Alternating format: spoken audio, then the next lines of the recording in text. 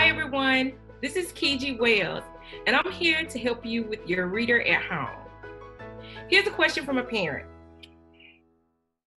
My child prefers to read books on her tablet. Is that okay? Or should I also encourage reading books on paper? I live in a world of technological conveniences. I rely on online banking, online shopping, and Alexa. I'm sure many of you do also.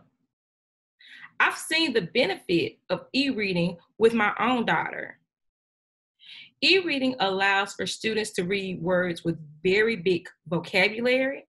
It also gives them a choice, a wide variety of books that they can read.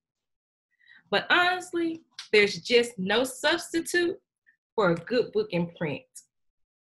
When we hold books and we touch the pages and turn the pages and physically track with our fingers, it activates our brain in ways that screen reading just can't.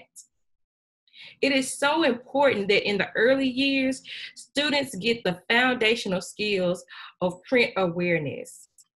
This helps lead them to become stronger readers.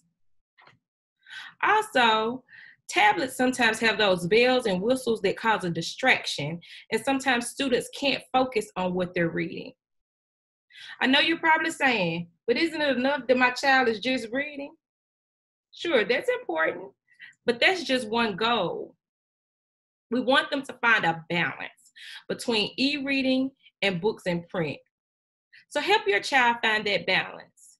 If you need some books in print, consider asking your child's school to lend you some books. Thanks so much for your question. Remember, we're in this together. For more information about teaching reading, please visit www.readingrockets.org. Reading SOS is produced through a partnership of the National Education Association and WETA.